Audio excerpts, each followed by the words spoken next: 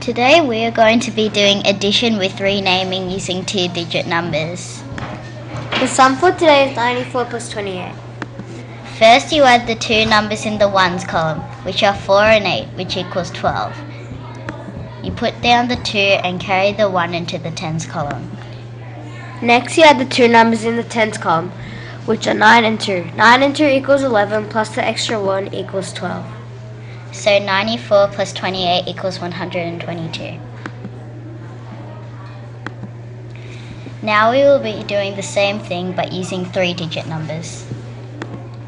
The sum for today is 524 plus 246. First you add the two numbers in the ones column, which are 4 and 6, which equals 10. You put down the 0 and carry the 1 into the tens column. Next you add the two numbers in the tens column, which are 2 and 4. 2 and 4 equals 6 plus the extra 1 equals 7. Finally you add the two numbers in the hundreds column, which are 5 and 2, which equals 7.